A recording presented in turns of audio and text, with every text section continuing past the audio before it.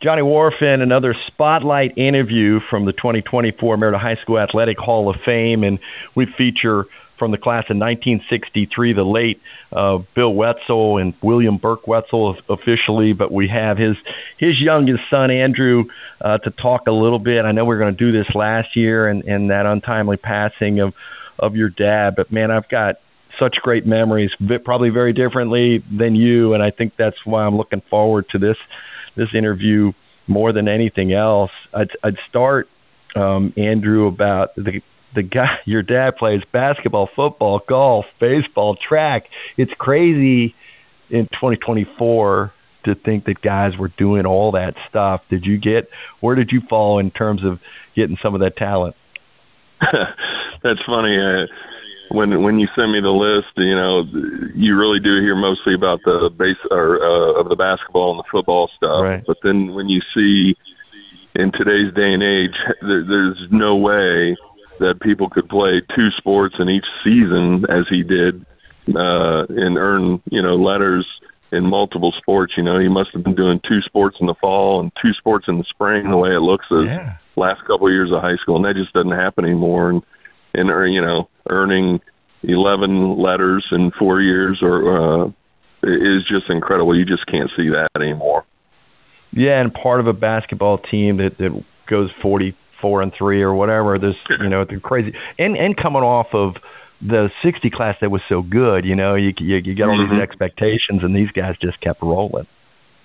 Yeah, and the team was so united too, because I know they had a couple of injuries that might have set them back. I think from talking to a lot of the guys, and they stayed at it for 2 seasons and went deep into the playoff runs, such as it was back in the 60s, and to only lose 3 games in a couple of years is still just an amazing accomplishment.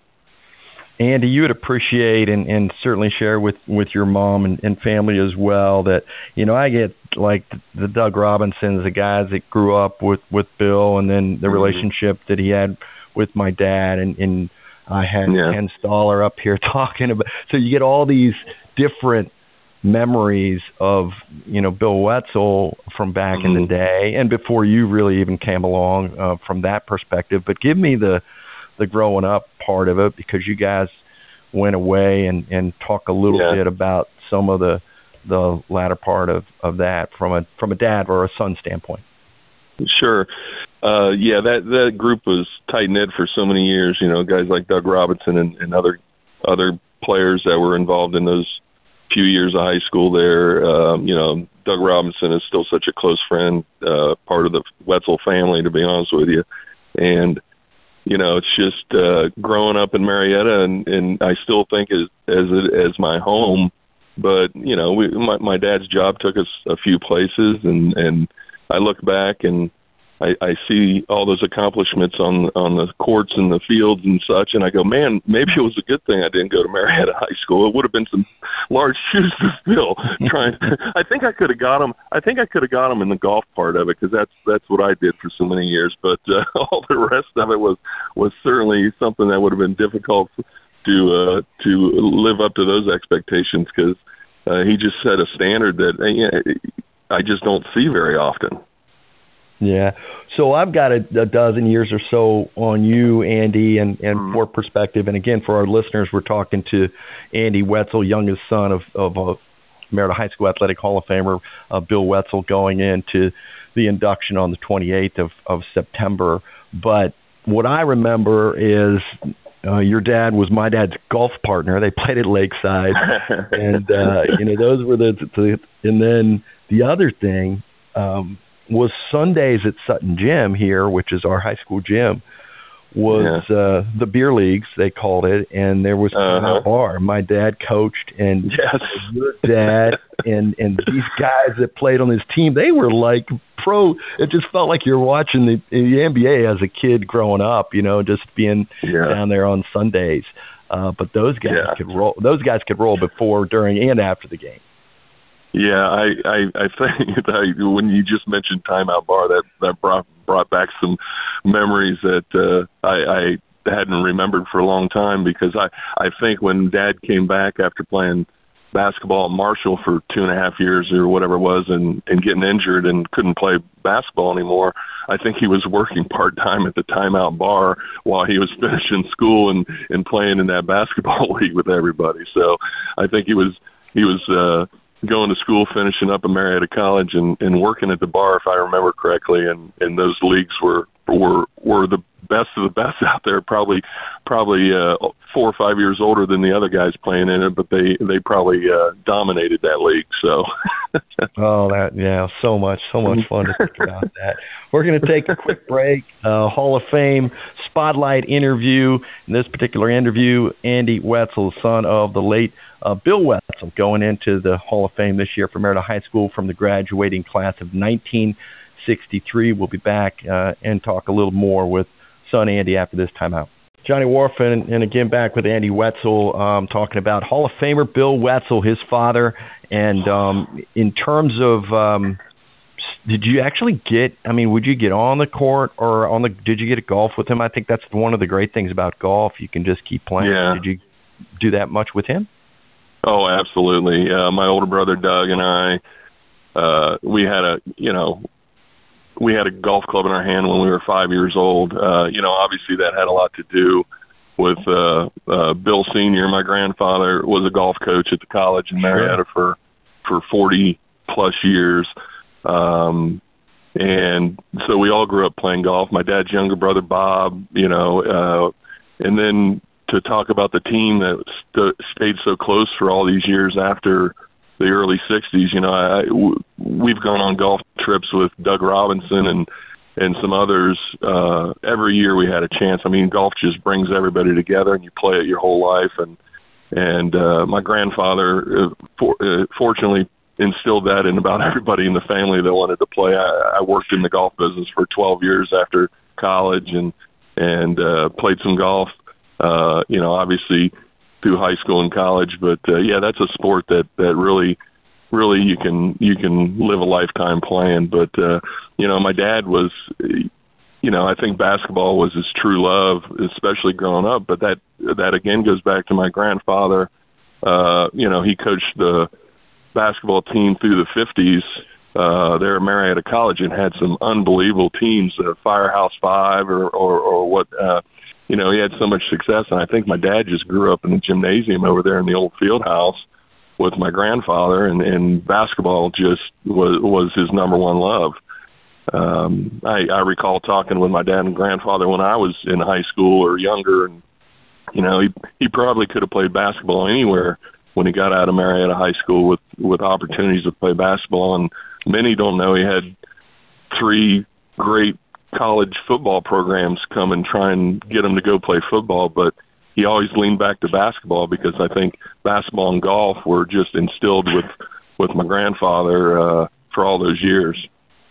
Yeah, before he got injured, I think he threw down 55 points in a game for Marshall. Yeah. And I want to ask you about the grandfather-father-son relationship, but just for the listeners, I want to remind him, since you continue to bring up these guys that are so close, that class in 1963, it was an undefeated 22-0. I think they went before they lost in a district tournament. So they go undefeated.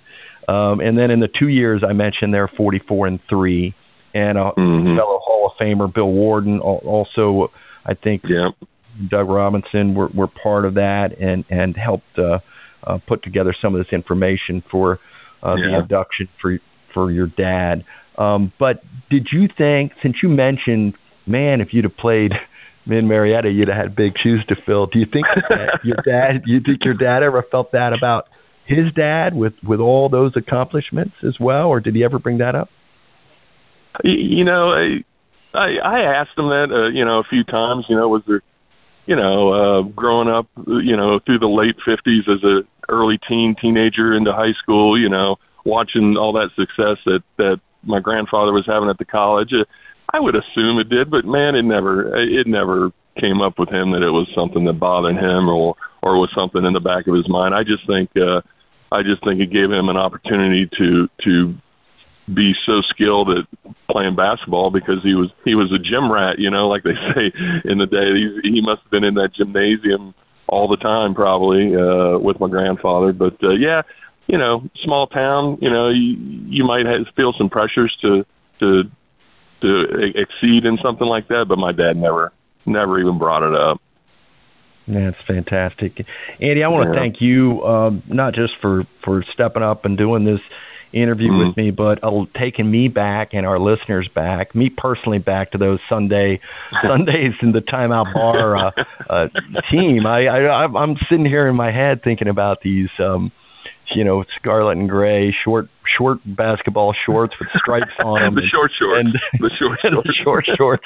And those boys just rolling, man, elbows flying, and basketball the way it was, man, I could start naming names, but all the different guys that played, but so much fun to hear the stories, and I appreciate your perspective. It is funny you mentioned the success at Marshall before the injury, and I think that was something he was really proud of, because, in the early 60s, a freshman couldn't play on varsity basketball or any sport, I don't think. But, I think he was always pretty proud of going over there as a freshman, but playing on the JV because that's as high as they could go back then. But that old field house over there, he put 55 up in a game, and I don't think anybody ever broke that record until they stopped playing in the field house and changed it. So, I always jabbed him a little bit about that. How'd you do that without a 3-point line back then? But that was something he was pretty proud of, and unfortunately couldn't finish out all 4 years with some injuries. But hey, he was a true believer. Everything happens for a reason, and went back to Marietta and finished school and lived a phenomenal life. Final thought, Andy, and I know a lot of his teammates and those guys I've talked to around here, but you guys have been fairly removed from this area. So I was wondering about the induction ceremony, who might come back, who might accept and be the presenter on that Saturday night. Yeah, I think my wife and I are going to be down. I think Pam Stefanik and her family are going to be down, are going to be there because they live locally.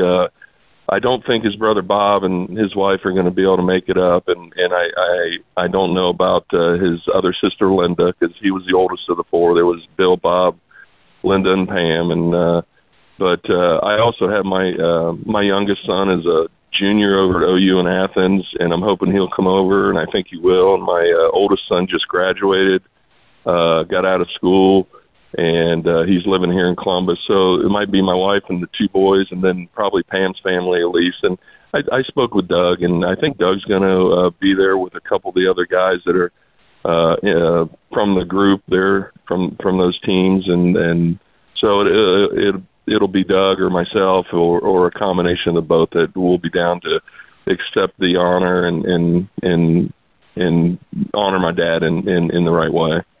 Yeah, it's per usual for me here. I ask her for 5 or 10 minutes and talk for 15, so I appreciate well, you can that.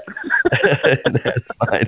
And so thanks so much. And I'm glad you brought up Pam, because I always think Tigers when I think of Pam Whetsell Stefanik, just from the cheerleading days and the Tabby days. Yeah. And man, just bleed the orange and black in my mind back then growing up. So appreciate that as well. Thank you for your time. Congratulations on behalf of your dad and the Hall of Fame committee here. Thanks so much. Thank you. Appreciate everything. See you down there. All right. All righty. Andy Whetsell, our guest, and we honor Bill Whetsell from the class of 1963.